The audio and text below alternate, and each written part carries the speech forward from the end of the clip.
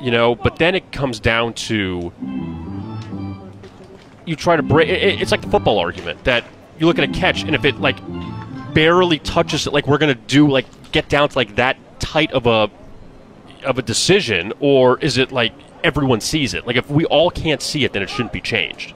And that was kind of what happened last night, as Vilar drives this one to right field, and it is going to be out of here for a 2-run homer. Another hit with 2 outs, 2 more runs with 2 outs, as Anthony Vilar takes that one to right field, and the Hurricanes jump out in front 4-1. The freshman with his first career home run. Look how he gets all of this pitch, throws those hands, and drives that one over the right field fence. And Kevin, he got all of that.